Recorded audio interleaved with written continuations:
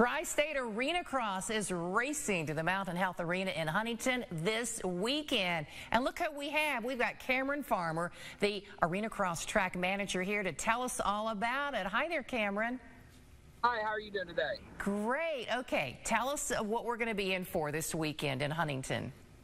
Well, guys, we are racing some dirt bikes here in the Mountain Health Arena on a basically a motocross track. It's an Arenacross track. Arenacross, this is a 4-lane track. Will consist of a start, rhythm section, finish line, and whoops.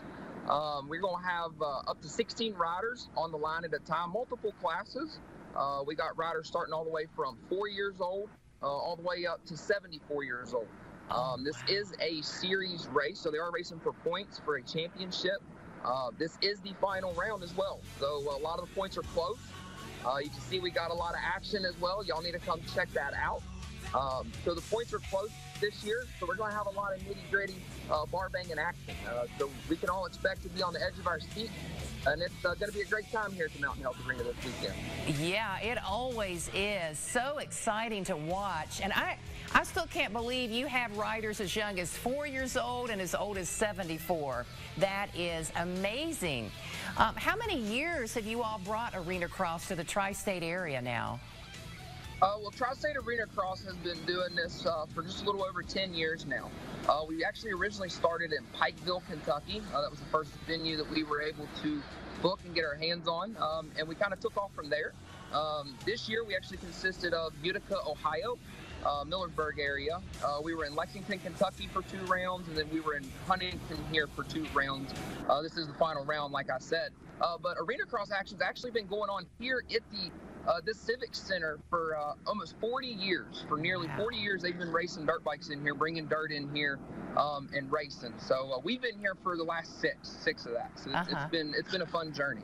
Oh, and speak about the fun. I mean, we're watching some of the video while you were talking of all the just flying through the air. I mean, what does that feel like when you're on the bike and you're doing it? It's adrenaline rushing. It's amazing. You know, I've jumped some really big jumps in my life. But you jump for show, you turn for dough. So, you know, you got to know how to make it through the turns correctly. The jumps are they're an obstacle. But you know, we're indoors. I got some nice big jumps here. I'm actually standing on the finish line right now. We're looking at about a 50-foot gap from end to end. So that's going to be pretty cool to launch these dirt bikes through here inside the arena as we got 16 riders coming. I myself have this will be my 21st anniversary racing. My very first race 21 years ago was in this arena about this same time, the second weekend in February. So to come and do this 6 years, you know, be doing this for 6 years and starting here 21 years ago, is super cool. It's a dream come true, and I can't wait to continue. Wow, well, we can't wait to see you all. So remind us about ticket prices and when and where it all happens. Okay, yeah, so this is going to happen Friday and Saturday. We do have 2 sessions. We have a morning session, which are our younger riders, and then we have our main show, which is in the evening time. We do offer some of the younger rider classes as well, but in that evening show is where you see a lot of them crashes that y'all were seeing. So it'll be interesting. Tickets, you can get your tickets at the front door. I believe they're right around $36. So just stop up there at the box office. Totally recommend using the box office and not getting them online. The prices are a little better. So yeah, y'all need to come check it out. The show starts at 7 both nights. So I recommend coming down about 6:30.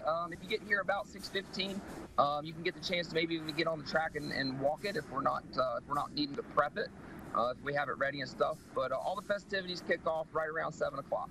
Oh, wow. Very cool. And best of luck to all of you. Hopefully no one will get injured. Just have lots of fun there. Cameron, great talking with you. Thanks for sharing this with us today.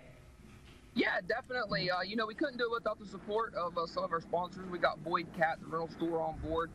We got Collins Career and Technical Center right here out of the area. They're on board helping us out. 560 Graphics, Interstate Batteries, Gateway Cycles, Central Kentucky Motorsports. Big thank you to all these people helping make that happen. And if you're able to, make sure you support them as well, because they support us. Great. Cameron, best of luck. We can't wait to see it. Thank you. I hope y'all come out and join. Yeah.